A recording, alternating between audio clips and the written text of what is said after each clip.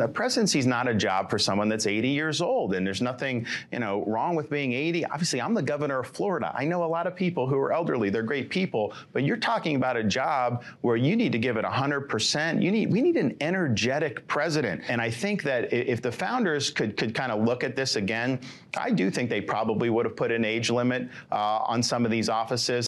Oh, the New York Times is noticing this. Headline: as Democratic jitters grow, Biden campaign tries to showcase his vigor. Is that going to convince anybody? Well, it's ultimately he's going to get judged on his policies, Stuart. Look, 20% more of Americans in their 80s are working now than they did a decade ago. As Americans live longer, people want to keep purpose in their lives. They enjoy working. You see more older Americans staying in the workforce. That includes politics.